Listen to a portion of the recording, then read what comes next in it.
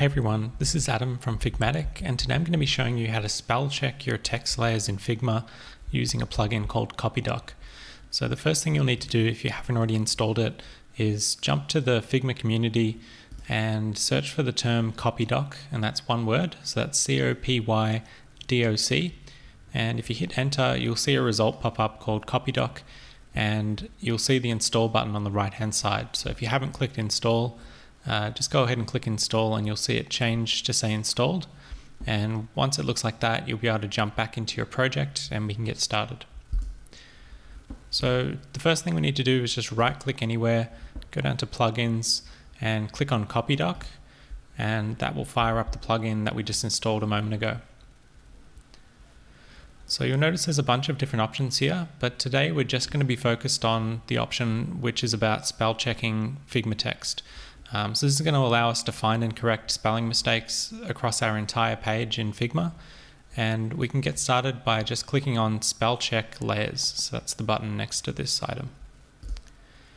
So after clicking on the button, you'll get an option to say which language you want to spell check your Figma page in. By default, it just changes to English, United States. But if you click on the drop down, you'll be able to see dozens of different languages. So you've got German, you've got English, different variations of English for Australia, Canada, United Kingdom. You've got French, you've got all these different languages. So depending on where in the world you're designing the page, you'll want to change this to match whatever language the text in your file is. So in my case, I'm in Australia, so I'm just going to use English Australia option. And once you've selected the language, all you need to do is click on the button that says Find Spelling Mistakes. So I'm going to click on that. And this is now going through my entire Figma page and searching every single layer for spelling mistakes.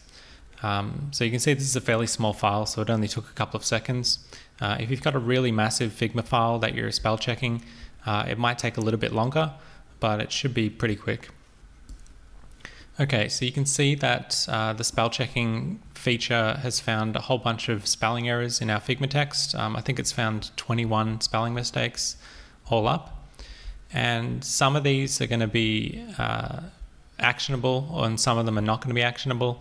There'll be a few that potentially are in a different language, or potentially are abbreviations which we actually don't want to correct. So for example, Braun is a brand which isn't in the dictionary, so even though it says it's a spelling mistake, we know that that's actually not a spelling mistake. So in that instance, I'm just going to leave that one. But we can see here that there's another error which should be actually design, but it's been picked up because it's missing the E. And in brackets, you can see the number of times that it's been found in your Figma file. So any errors that the spell checker has found, it will automatically group them.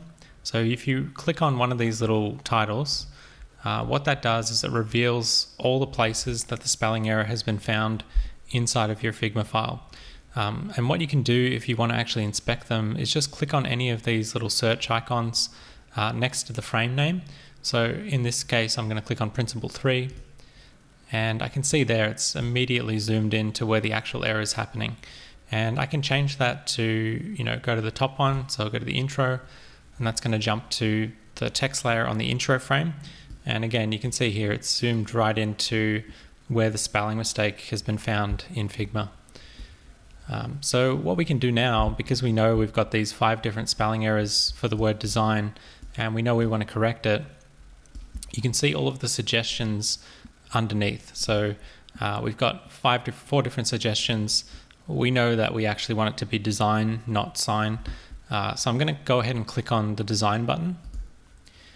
And you can see after I click that, it immediately updated those 5 different text layers all in one go. So I didn't need to do them individually, it just does them all in one go. And it's telling me that it's corrected DSING or IGN to design. So you can see the option that we picked has been displayed, just in case you forgot what you clicked. And if you still want to zoom into those layers to confirm that it's all good, you can still open up that little icon and jump around to your different frames and just verify that the change is, as you'd expect. The other thing you can do if you did it by mistake, or if you actually just wanted to see what the options were again, while you've still got this window open, you can click on the undo button. So next to the correction, you can click on undo, and it's got a little 5 in there to indicate that it's going to undo 5 layers. So if we click undo, that will revert it back to the original spelling. And we could go ahead and change that to a different suggestion if we wanted. So I can click on sign instead, and you can see it's updated it in those places. And then I can undo that again and then put it back to the correct one, which I know is design. So we've got that there. And for the other ones, you can see here, this one's only found one mistake, which we can zoom in here. So in this case, it's the word life cycle, and it's suggesting that it should be 2 words or hyphenated. If I want to hyphenate it, I can just click that middle option. There we go, so that's been updated. Same with multi-press, so I can check out where that is. In this case, I might want to hyphenate that as well. Product has 2 Ds in this case, so I'm going to change that. And that's just changed it up here. And thorough has also been detected, so if I change that, I can check out where that was. So that's updated there. So we can see that. We can change it to a different option. And again, it's really about whatever suggestion you want to put in there is really up to you based on the context of the copy. So that's basically how it works. It'll search all of your design for text layers with spelling errors and offer you spell checking suggestions. Just keep in mind that this is just a spell checker. It doesn't take into account grammar or sentences or context or anything like that. It really is just a spell check feature for correcting individual words in your Figma text. So that's just something to be mindful of in case, you know, it doesn't pick up something which in the context of the sentence is wrong, but in terms of the spelling, it might still be right. So just be mindful of that. And other than that, you can basically use it to correct a lot of spelling mistakes in Figma at scale. So you can see how quick it can be and how quick it works. And because we've corrected these ones now, if I was to jump out of that and then spell check my Figma text layers again by clicking on the spell check layers, if I rerun that search, so I'm just going to click find spelling mistakes one more time. So this is going to spell check all the layers in Figma again. And you can see this time it's only found 16 mistakes. And that's because we already changed the errors in the previous round.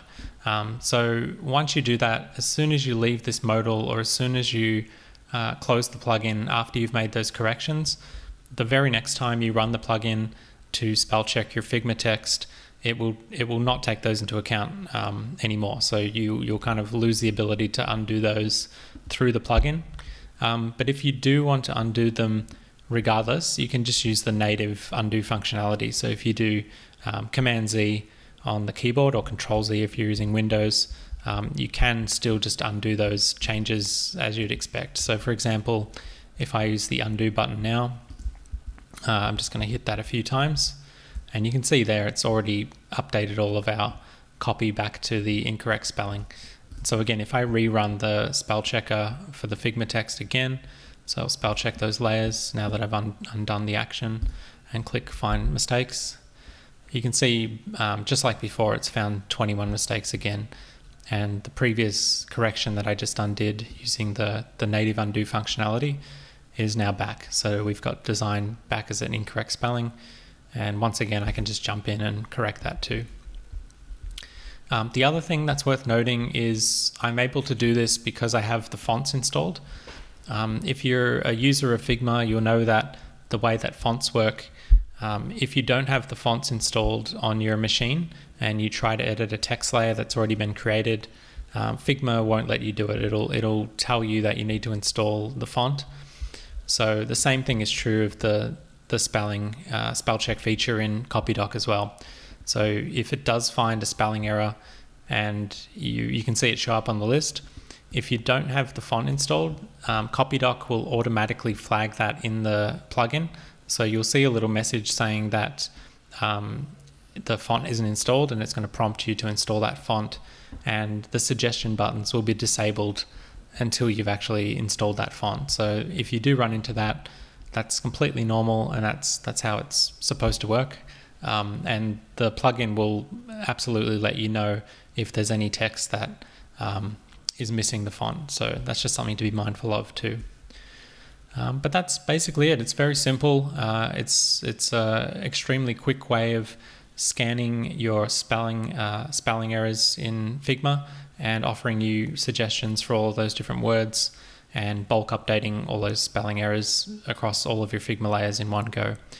So I hope that's been helpful for you. If you've been wondering how to do spell checking in Figma, or if you've tried other spell checking products and they haven't quite been what you're looking for, then this is just another option that you can try for doing your spell checking in Figma. So thank you as always for watching, and we'll be back soon with more tutorials just like this one.